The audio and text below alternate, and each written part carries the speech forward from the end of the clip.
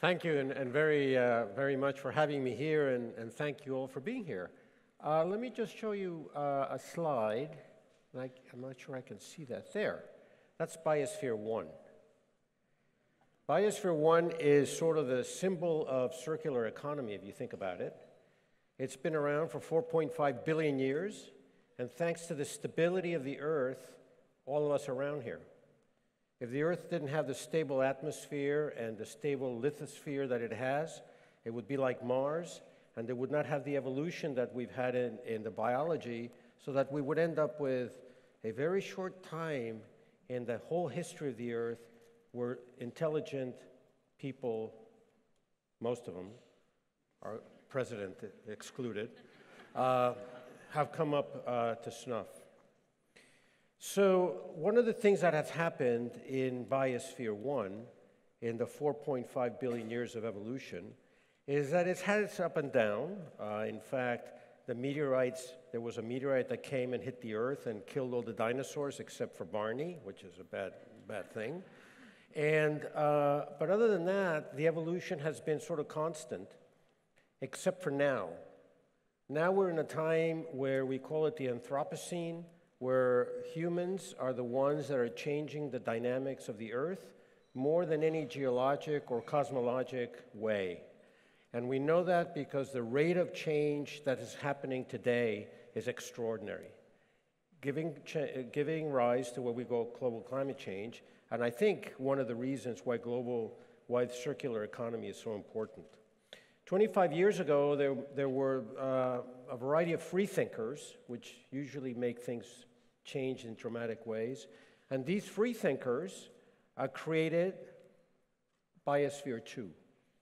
And Biosphere 2 is a laboratory for the environment, which is large enough that it can be scaled, that things that happen in there can more or less mimic the cycles that the Earth has. It was supposed to be built so that it would control its atmosphere, that people could be in there and live and grow food and need nothing else but an energy to keep the whole thing going. And in fact, after the Biosphere was built, again, 25 years ago, with the purpose of creating the knowledge to have the first circular economy, the idea was that everything in there was circulated, that people could live in there for years by starting with some original sort of growing their food, but it would keep on going after they did that, and that it would be in some ways the way that we would be able to go and colonize Mars or the Moon or anywhere else if that was the case. And just to give you a sense of how difficult that is, in fact, and now we call this Earth systems, but how difficult it is to know how the Earth actually works, if you look at that thing, it's not only beautiful, because one of the freethinkers that created it is an architect, but it has an ocean in there, it has a rainforest, it had an area where you grew food. But the problem was that they didn't quite figure out, even though they had an investment in today's dollars of $1 billion, that would have been the investment today, they weren't able to figure out how the soils worked. And the soils sucked up all the oxygen so that the concentration of oxygen in the atmosphere was equal to you living at 20,000 feet elevation, kind of. And they were not able to grow enough food for the calories that they were burning in there. So there were 8 people. After a week of not being able to breathe or eat very well, they became quite grumpy. And you ended up with 2 teams, which is another thing that's quite interesting about experiments like this, things that NASA now is incredibly interested and worried about. How can you send astronauts to the Moon or to Mars and live together when, in fact, their whole personality is a little weird? That's the only reason you'd go to the Mars, or the only reason why you'd be in here for 2.5 years. How do you create teams of people that are all alpha? Think about it that way. So NASA spends an enormous amount of money on that, and the very first experiment, which was done at Biosphere 2, showed how difficult that was. It wasn't created as a psychological experiment, but the experiment clearly dealt with a bit of the psyche.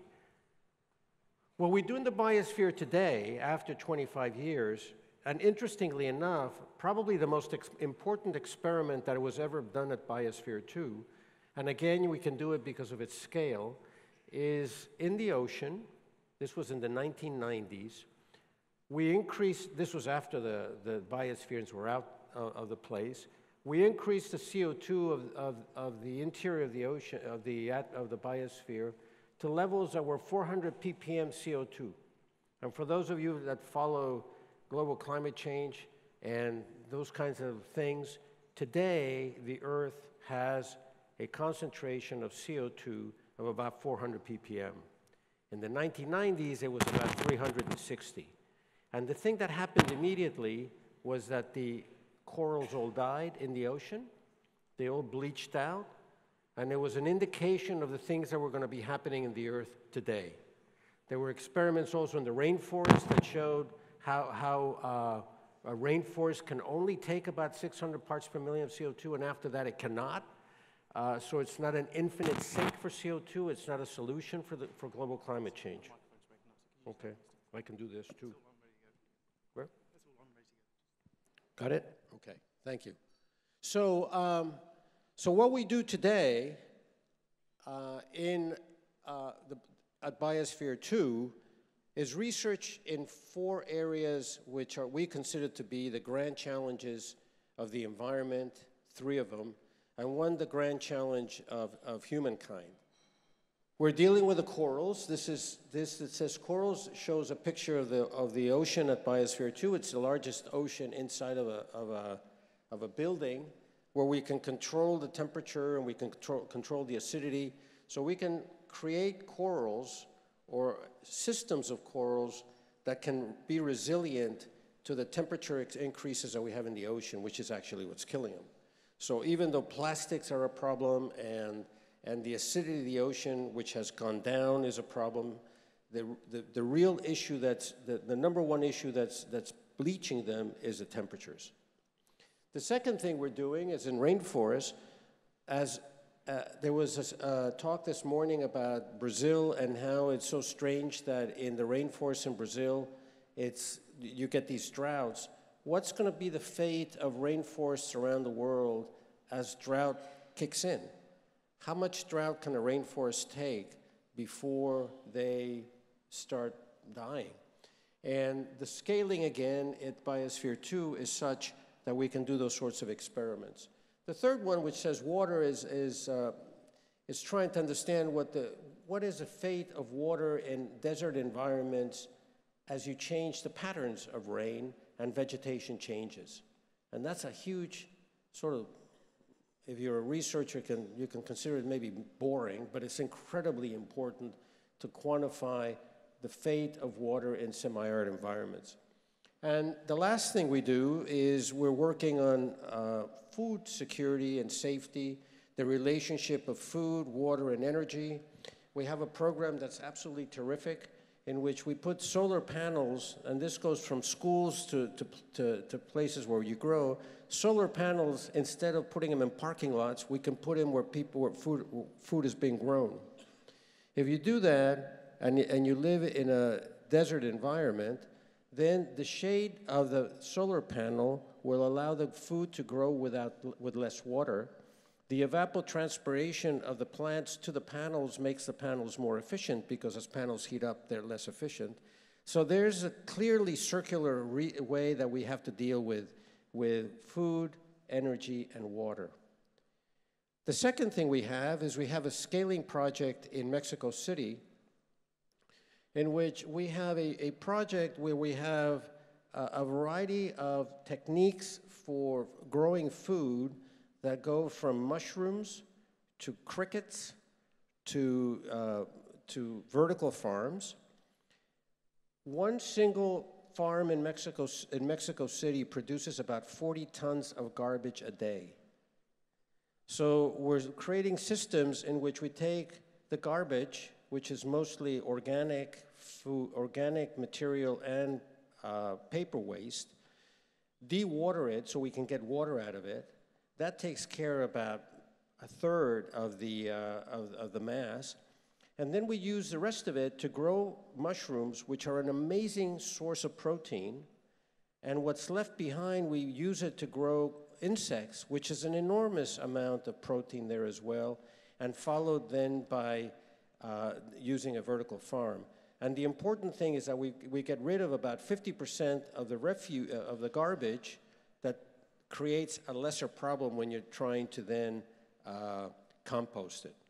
When they first tried in Mexico to compost everything that was coming out of the garbage piles, the flies became a real problem. People forget that. So you have to get the least amount of composting if you're not going to create another issue, which is a problem that we don't want to have.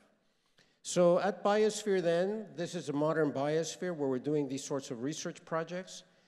If anybody's interested in food, the way that I've described it, or coral issues, the way that I've described them, just give me a ring, and I'll invite you to come and visit. It's truly an amazing place, and in fact, but you can see by the way, you could have seen by the scenery, one of the most beautiful places in the world as well. Thank you very much for your attention.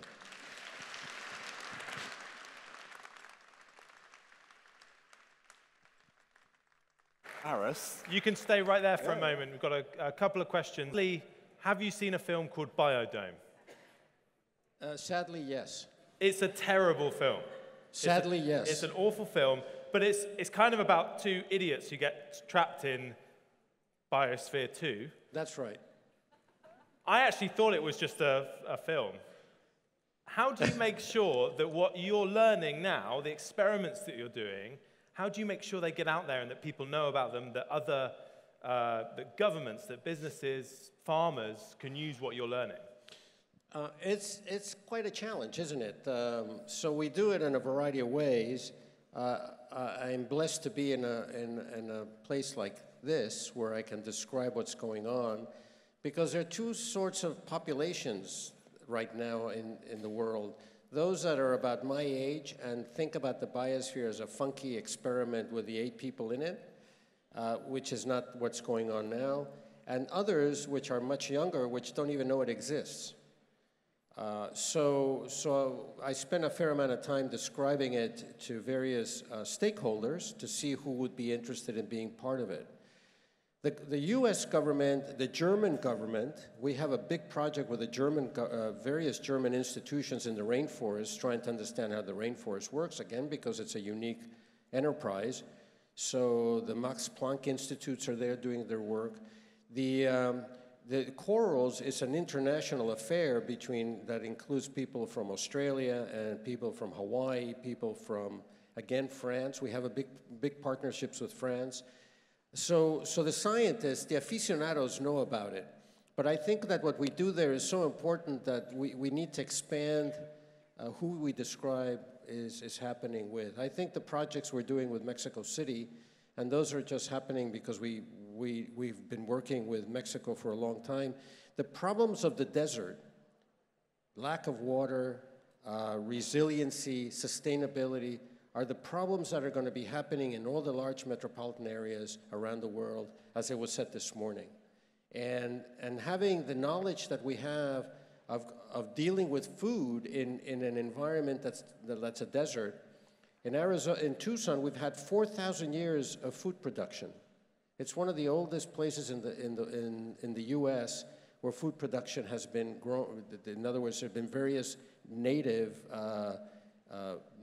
cultures that have been growing food there. And for that reason, the UNESCO has called Tucson a food city. It's not because of our great restaurants, which sadly do not compete with London, but we have a history in which we have seed banks of things that can grow in the deserts. And we can take that kind of knowledge into cities where there's food deserts, in fact, and deal with those as well. And just lastly, we've heard a lot today about experimentation, approaches to innovation. This is a wonderful story. What do you think the moral of this story is? The moral of the Biosphere 2 story? The moral is a moral of what this foundation is trying to do. If you go through the natural ways in which research and these sorts of partnerships typically occur, where innovation is stifled. I mean, if one goes to the National Science Foundation in the US or the National Institute of Health, you more or less have to have the research done if it's going to be funded. If you want to do high-risk research, which has a high chance of failure, like this, the beginning of the experiment at Biosphere 2, you need to have free thinkers. You need to have organizations like the MacArthur Foundation, this one and the one in the US, that take chances and recognize that those things that are going to be transformative are unlikely to be done by the institutions that we have today. Ladies and gentlemen, Joaquin Ruiz. Thank you.